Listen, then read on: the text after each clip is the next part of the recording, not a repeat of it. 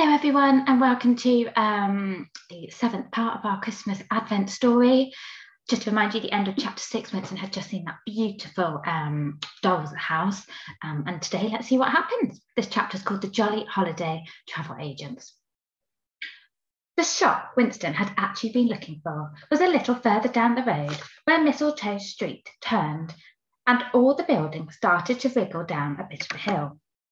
It was a small, skinny shop that was wedged between a pie shop. The smell of warm pastry wafting out from under the front door was almost too much for Winston, and a wool shop which had a funny display in the window of clockwork sheep in snazzy woolen jumpers leaping over knitted parcels.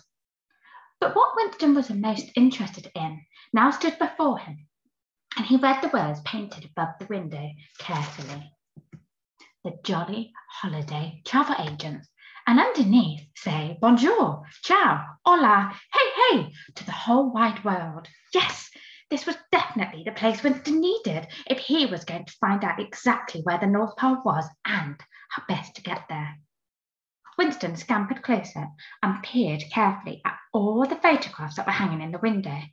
Each one was different, and as Winston studied them, he tried to remember everything he had heard about the North Pole on the radio. It was apparently very, very cold and snowy. Father Christmas's only neighbours would be polar bears. Winston could feel a nervous, wiggly-jiggly sort of feeling starting to flutter in his tummy.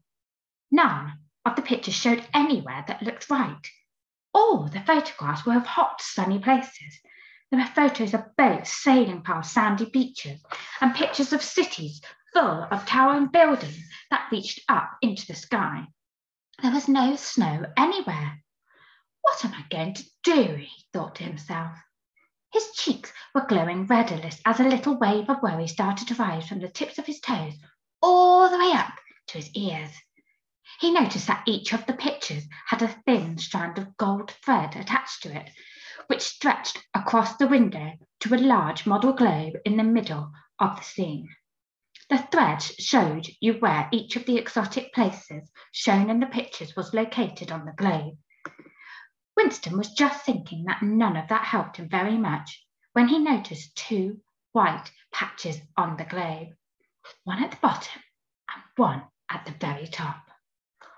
White, Winston thought, like the snow all around him. I wonder, he squeaked to himself, and a little burst of excitement went off in his chest like a firework. He dashed over to the drain pipe and stashed the envelope carefully behind it. And he clambered up the metal pipe and, wiggling just for a second to judge the distant white, leaped up onto the window ledge.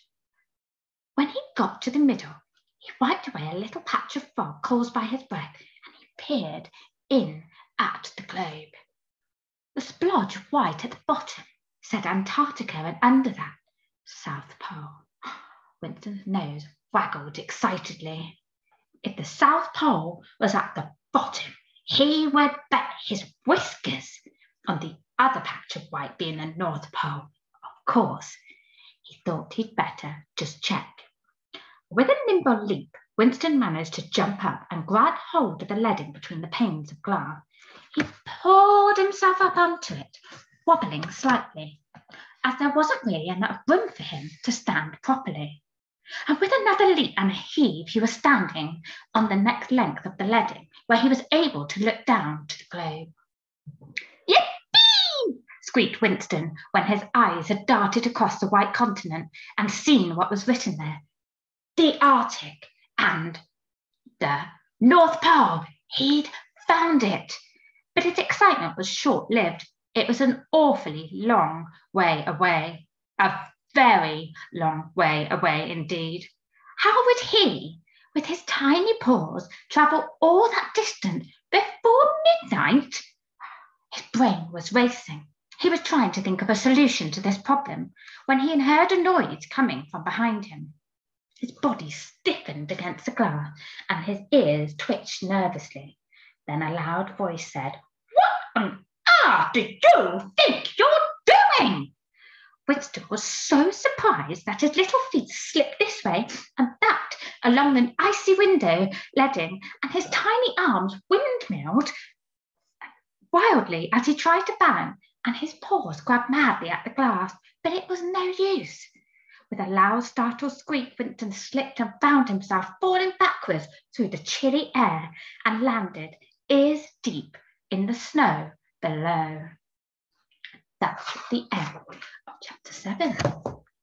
Wait for the next instalment tomorrow. Bye-bye.